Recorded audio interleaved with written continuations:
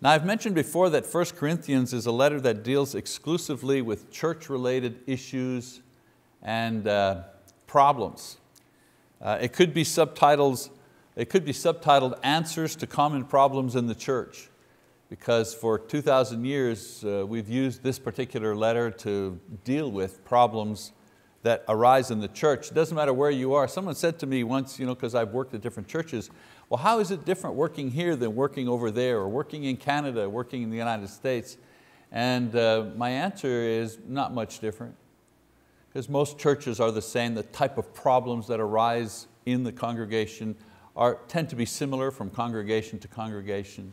The place changes, the size changes, perhaps the culture changes, but the issues that arise among brethren tend to be the same. That's why this letter is so important and so valuable. Anyways, in chapter 12, Paul uses a figure to describe what the church is like and how it functions. And the figure that he uses is that of the human body. Verse 12. Now in our lesson today, I'd like to review some of the reasons why the body, the human body, is the perfect figure to represent the church. Now in the Bible there are more than 50 different figures used to refer to the church or to God's people. For example, in Hebrews chapter 12 verse 22, the church or God's people referred to as the city of the living God.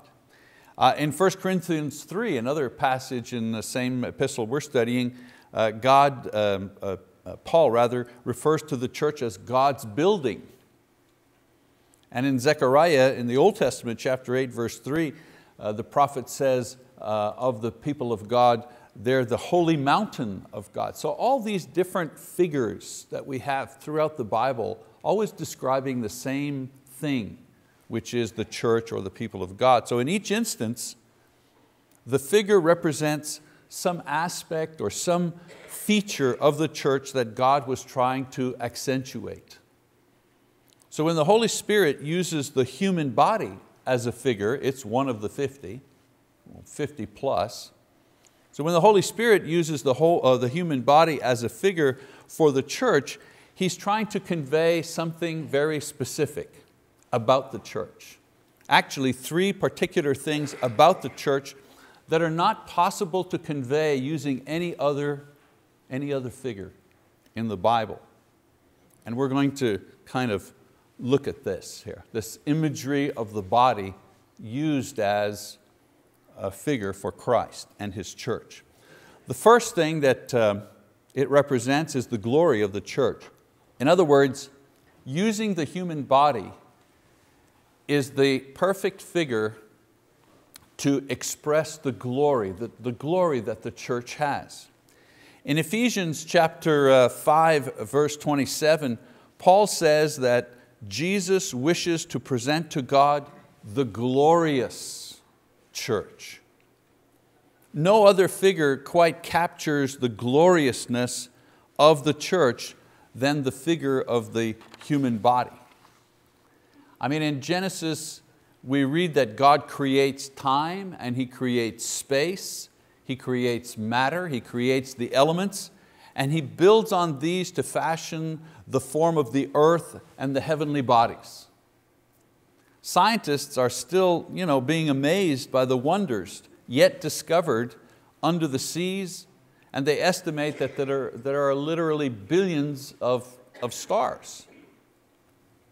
And they're amazed by that. We have programs on TV that show us the latest discoveries, new animal types that are being discovered, new stars, various features of stars and planets. And yet, as wonderful and awe-inspiring as they are, in Genesis we read that God created living creatures at the end that surpassed these in the fact that they could perceive themselves and actually interact with the universe, with the environment. No star, no planet interacts with its environment.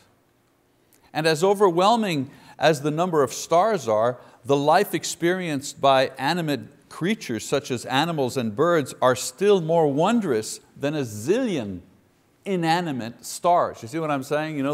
The creation level, the wonder level, the complexity level keeps going up and up. But then, as a crowning act, God creates a being that is made in His own image. I mean, animals could perceive themselves and others, but God created a creature that could perceive God and relate to Him. And so, for all these other things, the stars, the earth, the vegetation, the animals, God merely spoke and they came into existence. In Genesis 1:20 He says, let the waters teem with swarms of living creatures. And what happened? Well, they became present. They were created. But when it came to the being that was to exist in the image of God, the one who could see the stars, the one who could rule over the animals, God specifically formed a body. He didn't speak man into existence. He formed man. It's a different verb there, a different action. So the human body was a unique and separate act of creation, and for this reason, only after the human body was created did God say, it is very good. Before that, he'd look at what He had done and said, it's good. But after man was created, humans were created, He said, it is very good, Genesis 1:31. So far as the book of Genesis is concerned, the human body sits at the apex of God's creation. It's the peak. So when we look at things that were created, the human body is the very best of what God has done. So says the Bible. So good, in fact, that God Himself inhabited one. God didn't come in the form of an animal or even a blazing star or speak out of a blazing, He took the form of a human. So this is a lot of preamble here, but my point is that in order to signify how glorious and how marvelous is this thing called the church, God uses the figure of the human body to describe it.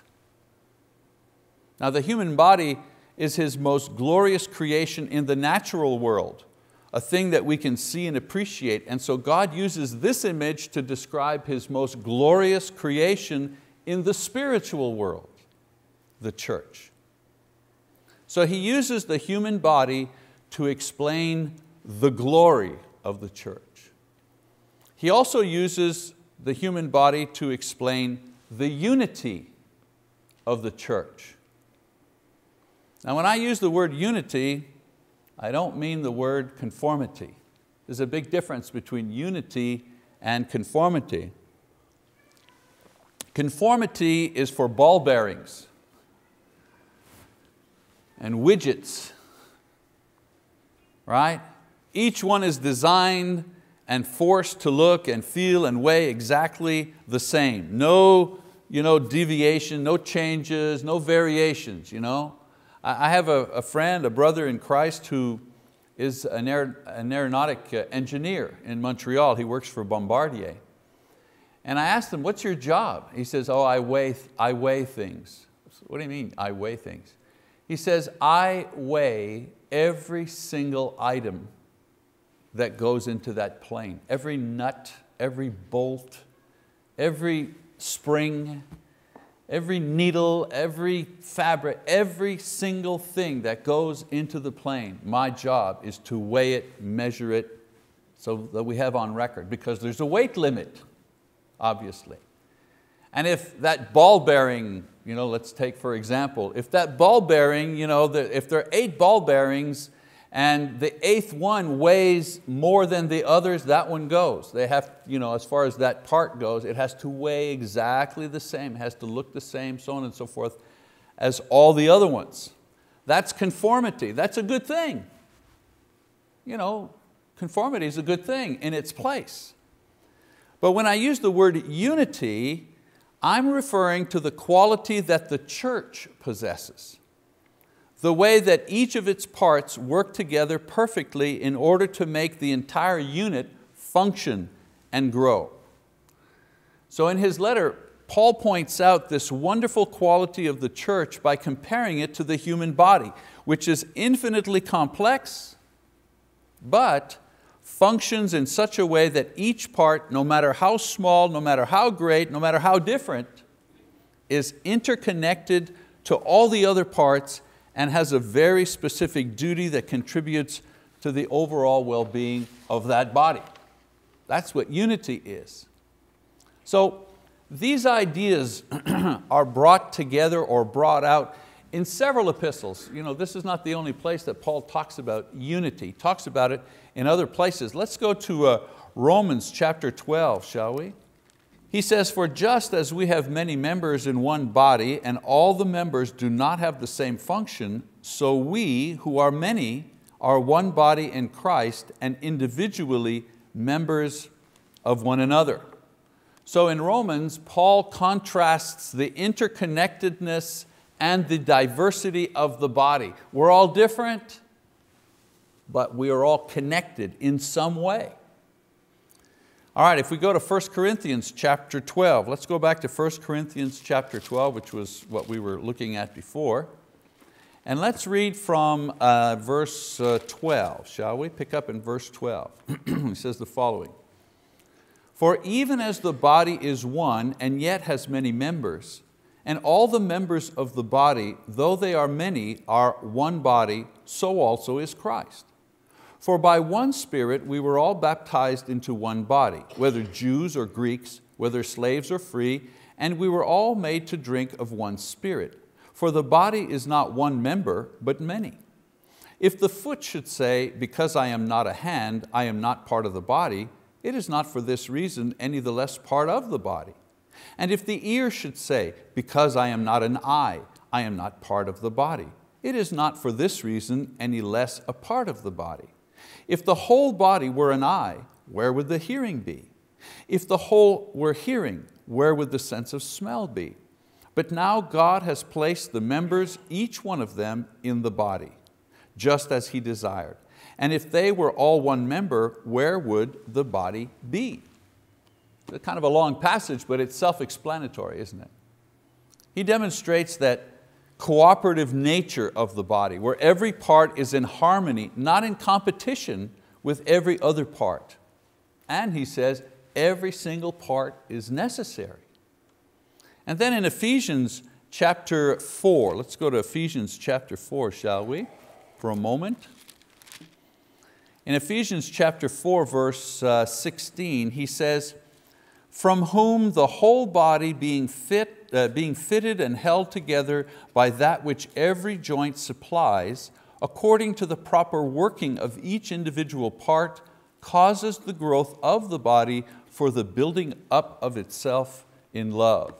In Ephesians 4:16, Paul shows that not only are the parts connected, not only are the parts necessary, but each part makes a very specific contribution to the growth of the body. Everybody contributes.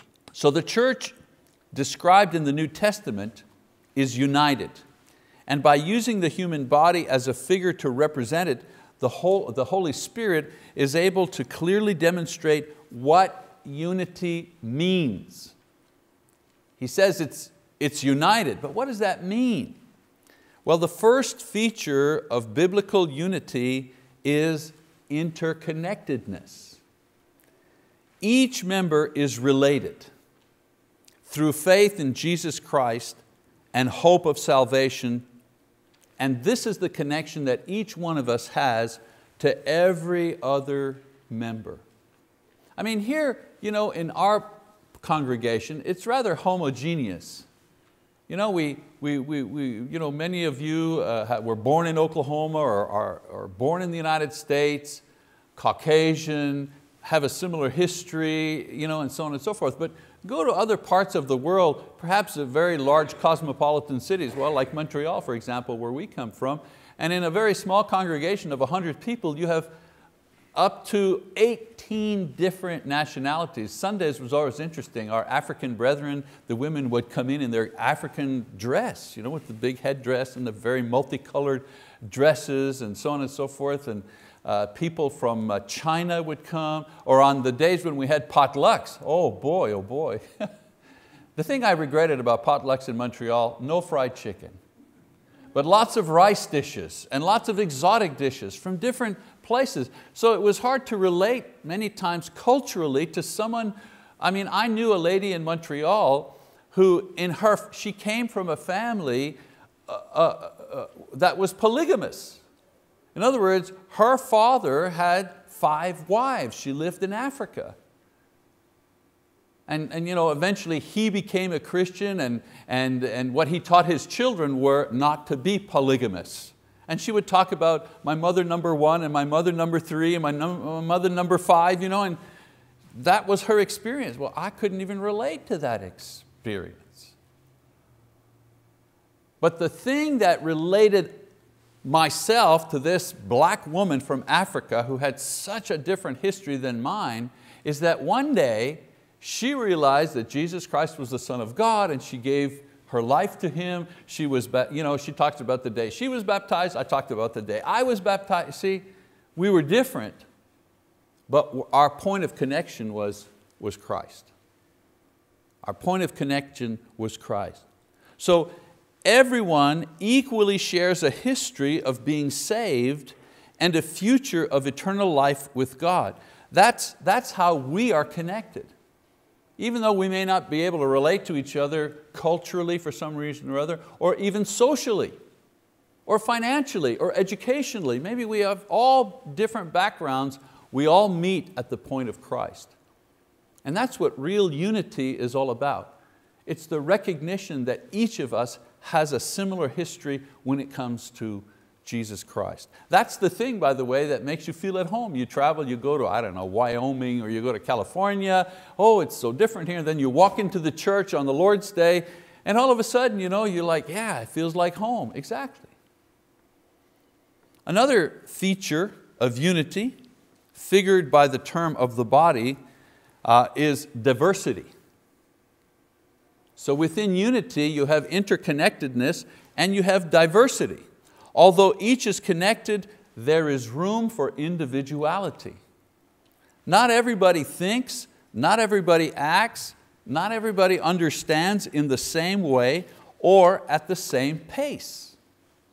And that's what Paul is trying to explain here in 1 Corinthians. Not every organ and member of a human body looks the same or grows at the same rate, but it's still part of the body. In the same way, not every member of the church looks or acts or grows at the same pace, but nevertheless, they belong to the church. So many times we get this idea that they're like the first class members and the second class members and the third class members, and we base it on things that we shouldn't base it on at all. That's how little cliques form in the church, some feeling superior to others for some reason or other, because they have a longer history, they have more responsibility. But in the church there's diversity. And sometimes the diversity is between those who are very mature because they've followed Christ for a long time and so on and so forth, and others who are just coming in to Christ and who are just learning. Equally valuable, however, diverse. And then the third feature of biblical unity, we have interconnectedness, we have diversity, and the third feature that Paul talks about is function. There is a role for every member of the church, and each role is necessary for the overall growth and well-being of the church. Each role is necessary. Those of us who work in the building or maybe have reason to come here often or at night, we see Gail Morgan, for example, because she does a lot of her work at night. And we don't see her. Hal and I were here working on lighting for something a project we're working on, and there was Gail, vacuuming, getting the books ready and so on and so forth. We never see Gail. We never see her doing her work, her contribution. But I guarantee you, if Gail stopped doing what she did, we'd start noticing it. Hey, where's the toilet paper? No toilet paper. Where are the hand towels? The soap thing is empty. How come all the books are strewn all over the place? What's that food there between the, shouldn't be, by the way. Shouldn't be, but anyways, what's that food on the floor in the auditorium? And so on and so on. Have we ever seen anyone change a light bulb here? Probably very few of us have ever witnessed it happening, but I guarantee you there's somebody that goes around and changes the light bulbs. And if that person didn't do their job, it would be like broken teeth. Half of these lights wouldn't be working. So function. You don't produce unity by forcing everybody to think and act and grow and do exactly the same thing. We're maybe 300 to 400 people here. If 350 people here said, hey, my job's to change the lights, well, we'd have a bright auditorium, but that's about it. We don't want conformity. Conformity is manipulation. We want unity. That's what Paul is arguing. He's arguing against conformity. There were some in the church trying to force others to conform to what they thought how things ought to be done. The only conformity that we're shooting for is what? We're trying to conform to this. But no one member can force another member to conform to what they think, how things ought to be. So how do you produce this unity? Very important. And my argument here is you don't produce unity by forcing conformity. You form unity, first of all, by celebrating our interconnectedness. Anybody know what we call celebrating our interconnectedness? Yeah, it's called worship. We celebrate our interconnectedness. 1 Corinthians chapter 10, verse 16 and 17, Paul says, is not the cup of blessing which we bless a sharing in the blood of Christ? Is not the bread which we break a sharing in the body of Christ? Worship has a vertical purpose. And we often say, we're here for God. We're here to worship God. That's the vertical purpose. And in the vertical purpose, we conform to what God has given us in the Bible. We sing, we take the communion, we preach His word. This is the vertical relationship. But worship also has a horizontal feature to it. And the horizontal feature is where we are working on unity. We celebrate together our vertical relationship with God. Worship's horizontal purpose is the celebration of our interconnectedness in Christ. That's what Paul is saying here. When we share the bread, aren't we all sharing the same loaf? Don't we break it off the same loaf? And figuratively, he's talking about Christ. Aren't we all sharing the Christ here? And when we take the cup, unfortunately some think that taking the cup here, they interpret this as we only have to have one cup that goes around. But Paul is talking about the same idea that he was talking about with the bread. Isn't it the same cup of wine, the blood of Christ? Isn't that what we're sharing? Isn't that what brings us together? The same blood that covers my sins, covers your sins and your sins and your sins. Isn't that what we're sharing? There's the horizontal. So when I sing, I hear your voice and my voice mingle together to create unity. Unity to complete the vertical relationship that I have to worship God, but at the same time the horizontal relationship that I have with my brothers and my sisters through worship. Another way that we create this unity, and I might add for the first point, that's one of the reasons why the elders encourage us to be faithful in our attendance. It's the old story, it's not a checklist, it's we celebrate together. And being together often promotes this unity that we have. Another way of creating this unity is accepting each other's diversity within the body.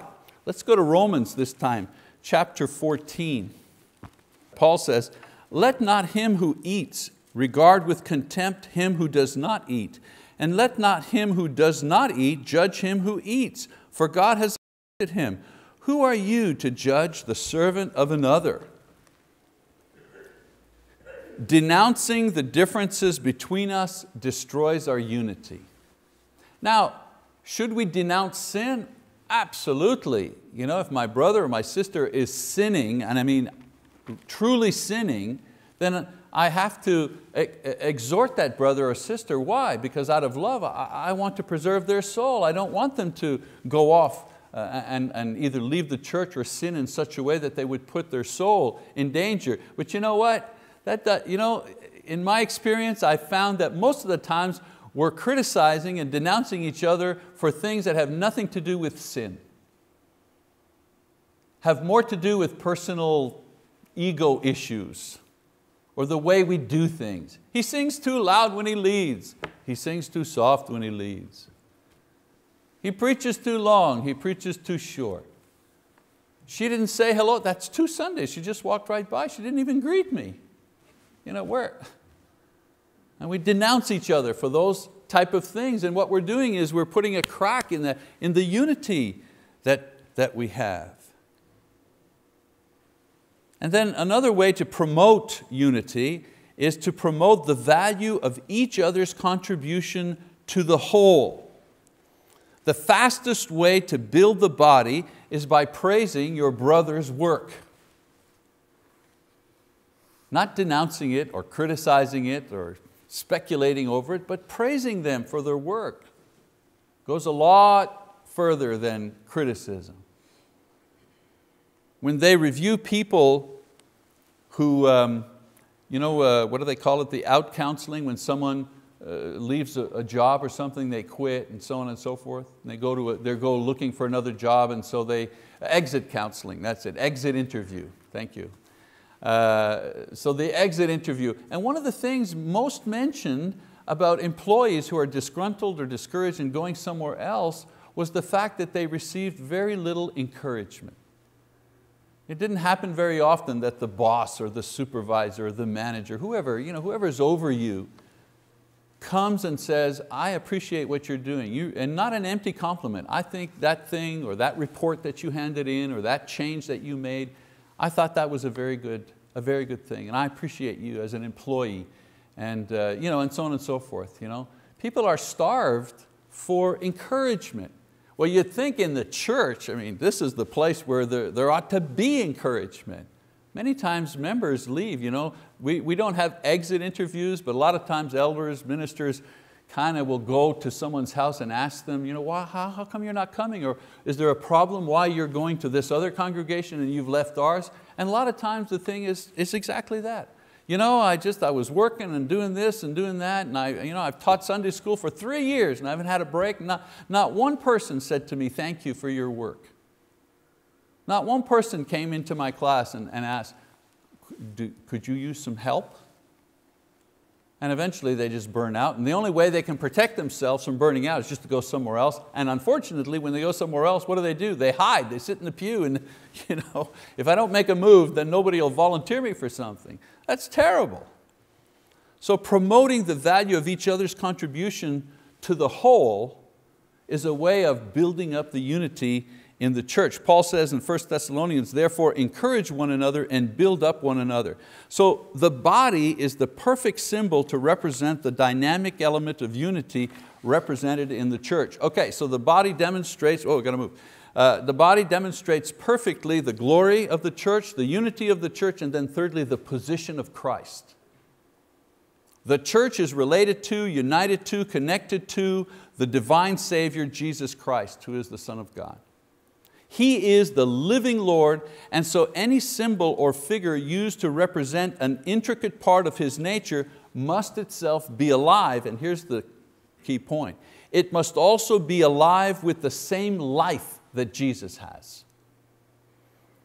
Now in other places, the church is referred to in various ways. As I said, in Hebrews, it's referred to as a city. In Ezekiel 34, as a flock. In 1 Corinthians, as a temple or a building. In Deuteronomy 32, verse 9, as a portion.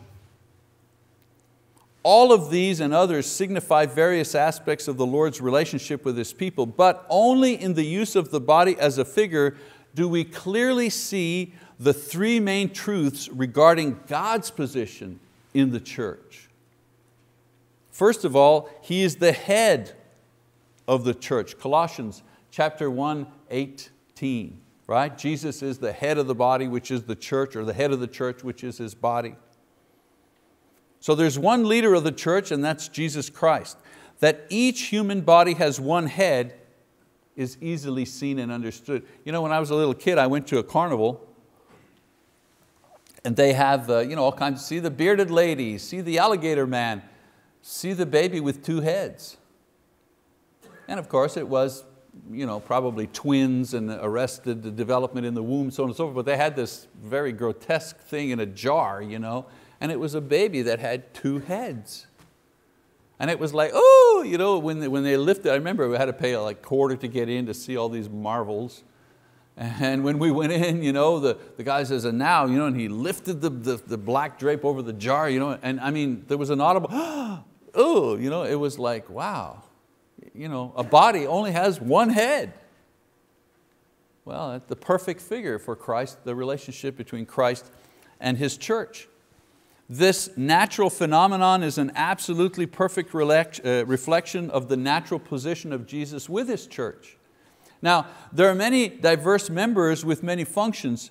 There is clearly only one head, and that position is not shared or challenged by any of the members. The hand doesn't want to be a head. The foot doesn't want to be a head. Only the head is the head.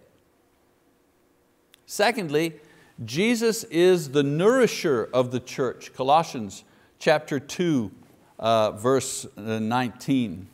And not holding fast to the head, from whom the entire body being supplied and held together by the joints and ligaments grows with a growth which is from God.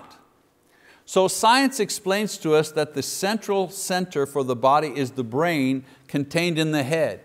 Our body functions, our feelings and thoughts, our reactions are all controlled and initiated by the brain. We could lose almost every organ and member of our body and continue to be alive or to be conscious. They had a program the other day about these soldiers who had been injured, and it's terrible. Some of them, it's just terrible. They've lost both arms and both legs. They're just a torso and a head and death, and yet the person is still talking and still feeling and still communicating. He's still alive. Lost all of his major members.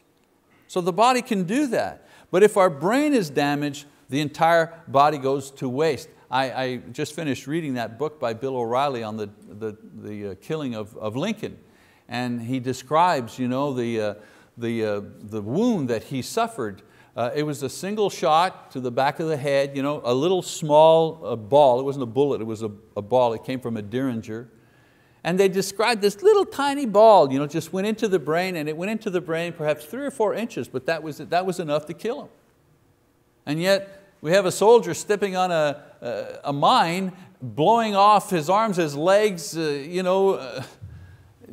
loses his hearing, and he's still alive, he's still talking. And yet that little bullet, if it went into the brain and just a few inches, so the brain is central.